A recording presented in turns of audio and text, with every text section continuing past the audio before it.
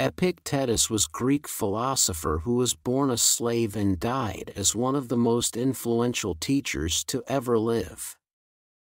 Here are some of his quotes.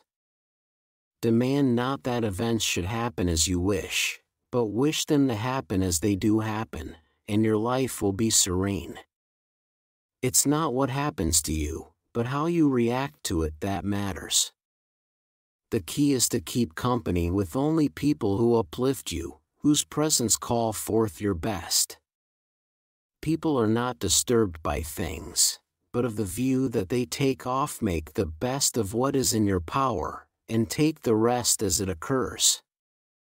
Any person capable of angering you becomes your master. He can anger you only when you permit yourself to be disturbed by him.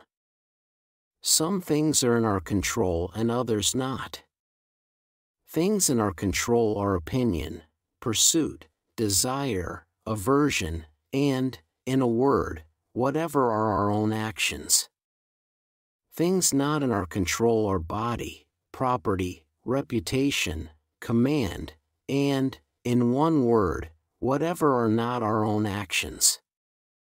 Subscribe below for more Stoic lessons.